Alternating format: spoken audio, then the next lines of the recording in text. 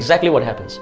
Our consciousness is filled with information, details, principles, conflicts, controversies, confusions, anxieties, stress, depression, frustration, irritation, provocation, and sometimes all of that put together.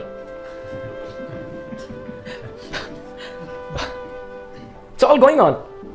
And what do?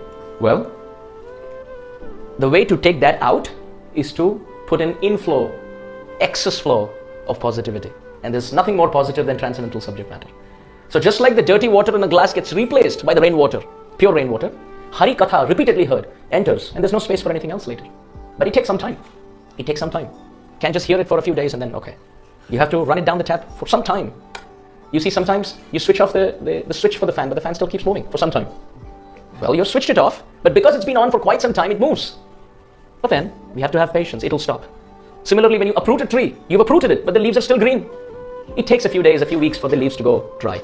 Similarly, once you start hearing about Krishna, you've uprooted the tree of repeated birth and death. You have switched off the switch of sins. But still, because of our past, the leaves will be green. There will be some lust, there will be some anger, there will be some greed, there will be some envy. It will be seen. The fan blades will move for some time, but we need to have patience. And we need to tolerate each other.